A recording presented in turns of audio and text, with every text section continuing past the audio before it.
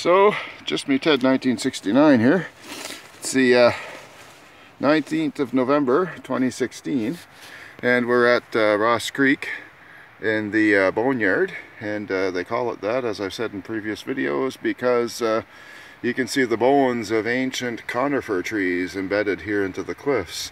You can imagine looking at these round shapes edge on here like this, that at one time these were tree trunks that had fallen, and as they rotted, the hollows that they created got filled in with different minerals, which creates this jasper stuff, and in some cases at the core of them it gets filled in with different other minerals that can then form quartz and amethyst and other things. As you can see, we're looking deep up into that pipe there, and there's some kind of crystal activity in there, which I can't quite get quite well enough with the camera there, but I can see some glinty, pointy objects in the back there, so that might be interesting.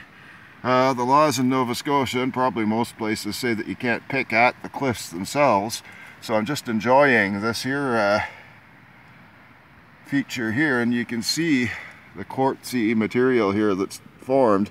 That's almost amethyst. It has a sort of a purplish hue to it, but sometimes it's hard to tell against that red-brown background there. So, and as you can see, the cliffs are pregnant with all these jaspery features because, of course, there was a lot of trees. It was probably an ancient forest in the old world, Paleolithic times or whatever period it was, Mesozoic or something, and they got buried in time, and that mud became rock, and the rock became the cliffs, and now the Bay of Fundy tides mercilessly and relentlessly pound at it. Here you can see another tree and the core of some kind of quartz going on right there, so that feels different texture wise, and it just looks really, really nice. I hope the camera's picking that up well there.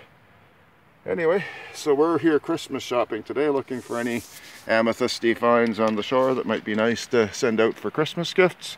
And as you can see, the mall isn't too crowded. We had a primo parking spot. It's been a bit rainy lately, and the high tides have made a lot of silt wash up, so the rocks coming out were a bit slimy, so we had to go a little slower than usual. Usually it's about a 10-minute walk to get here from where we park. Today it probably took us closer to 20 minutes or even half an hour.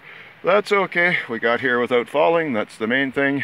Bernice is down the shore there, and she's poking around doing her thing. And we're going to have a good time for a couple hours till the tide starts coming back up, and then we'll have to think about heading back.